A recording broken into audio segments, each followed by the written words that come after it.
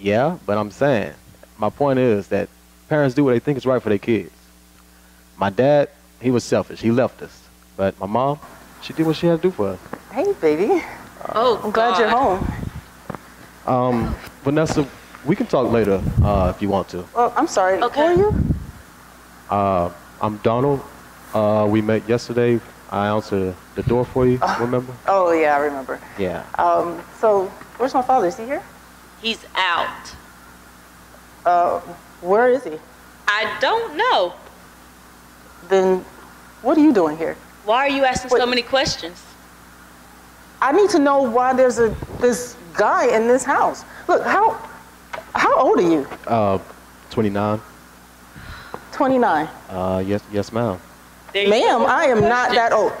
I'm trying to talk to this man. Whatever. Excuse me. Okay.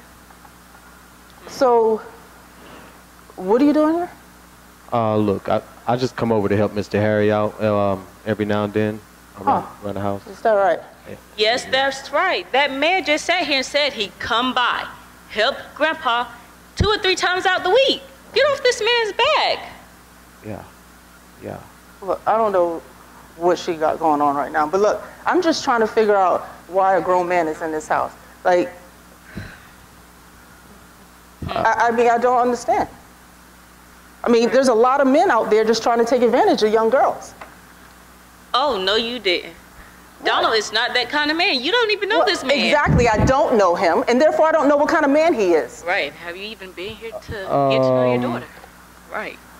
I'm gonna head out back. Yeah, that's probably best. All right, like now. Thank you. I'll see y'all later. Yep.